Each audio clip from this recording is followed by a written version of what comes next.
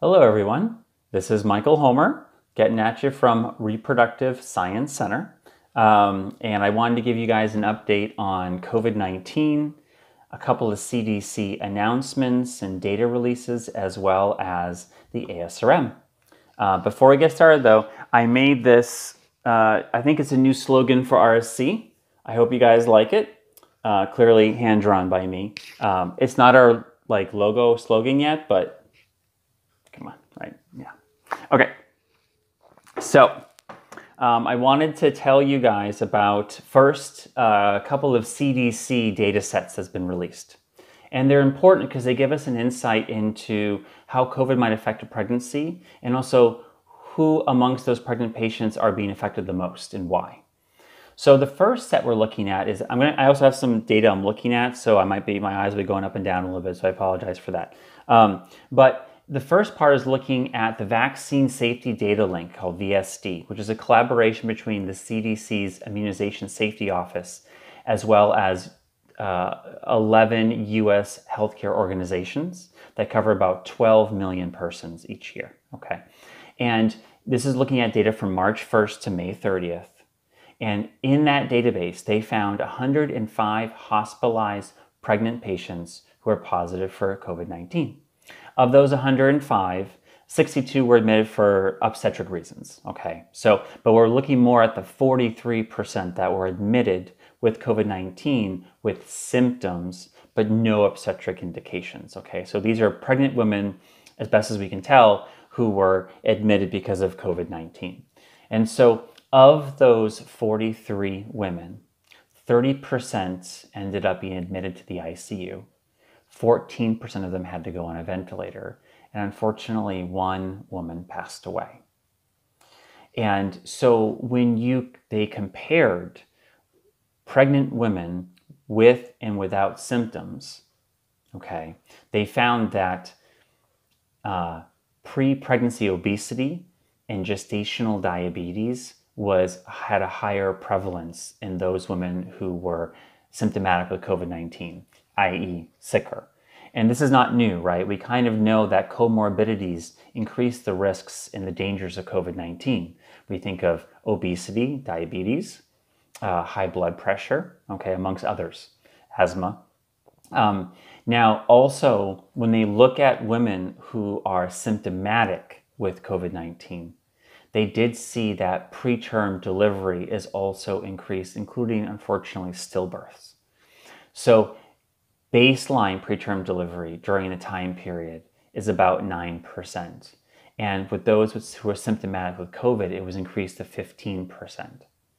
And stillbirths increased from 0.6% to 3.2%, okay? And so these are low risks, but obviously it's really worth knowing. And, so there's just two little pieces of data. And the takeaway from this is that those with comorbidities can be sicker from COVID-19. Those women who are sicker with COVID-19 have a higher risk of preterm delivery and stillbirth. The main takeaway, though, is what can we do about it, right? So wash your hands, okay? I'm just going to keep doing this for 20 seconds. You're just going to keep hearing me doing it for 20 seconds. It's a while. No, let's keep going. I'm going to keep washing my hands, though. You got to wear a mask, right? Social distancing, okay? 6 feet. Also, make sure you get behind the fingernails, okay? So, also that you stay away from crowded indoor spaces, okay? Again, mostly though, wash your hands for 20 seconds. Wear a mask, okay? We might revisit this. It might be important. The CDC also released another set of data. This is from something called COVID-Net. And this is data that's collected on hospitalized pregnant patients, 14 states, okay, 99 counties, between March 1st and August 22nd. They identified 600 women who were pregnant with COVID-19. Now, demographically, it's important to look at this too, because of those 600 patients, 69% of them were Hispanic or Black. And of the 69%, we'd say, well, what's the population in that area? Is that about the same as the area? And it's not.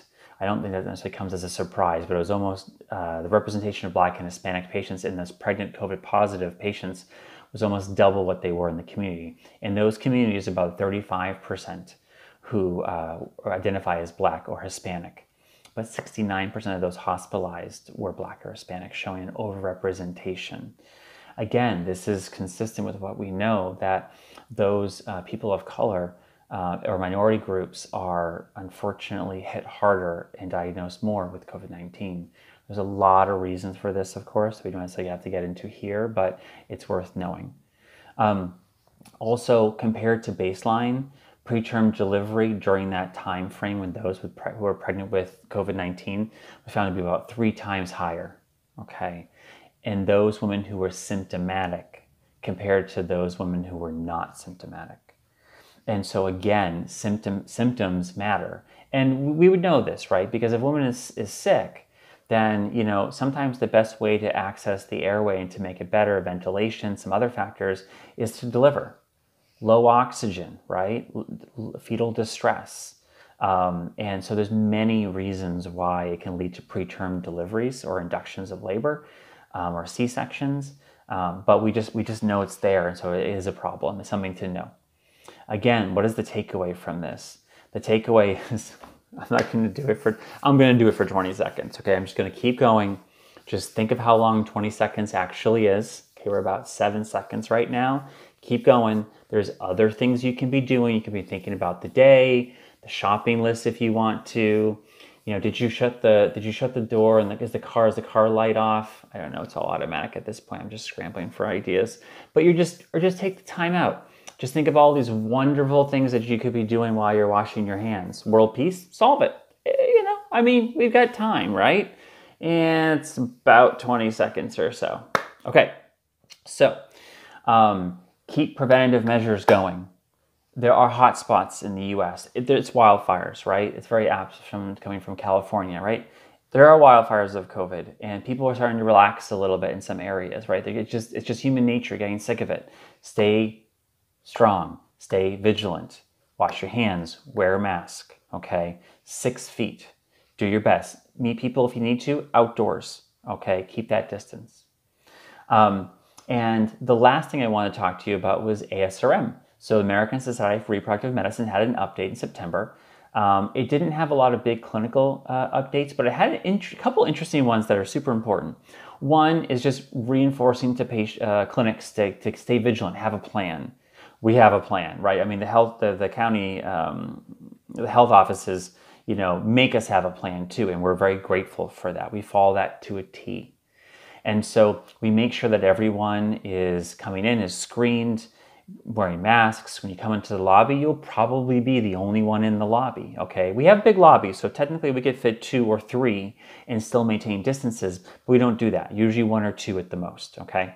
All personnel seeing you in the clinic, N95 and a face shield, okay? It's great to see me. I'm sitting there, when I come in every room, I'm like, hey, it's Dr. Homer behind the curtain with my masks on, because I just don't want people, it's cumbersome, but I feel safer, and I think my patients hopefully feel safer in it, a little weirder in it, but that's fine, right? Because it's all for this.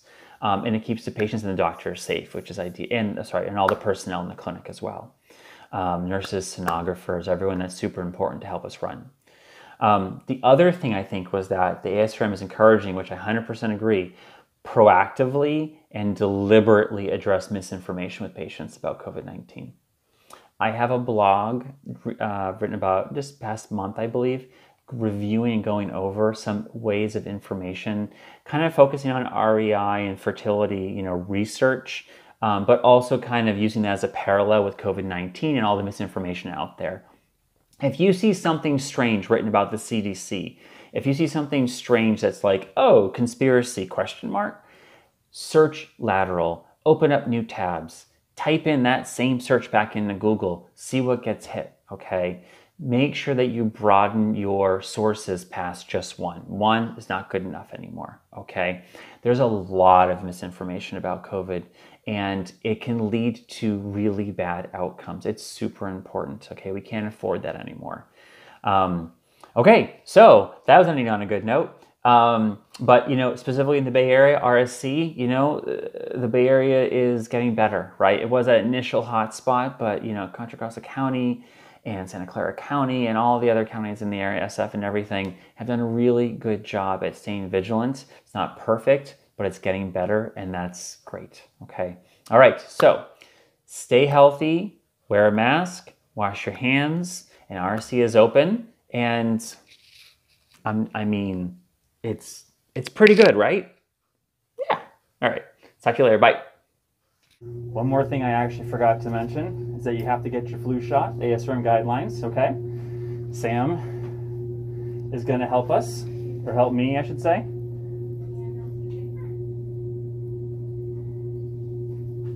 It's not that hard. Get your flu shot. Bye.